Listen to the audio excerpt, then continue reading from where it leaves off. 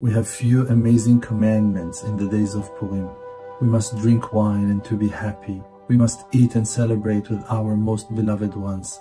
But the most important mitzvah of them all is not to forget the poor.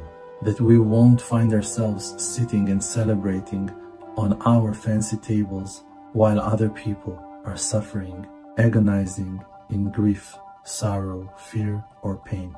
For that our holy sages commanded us with two great mitzvot, special for Purim.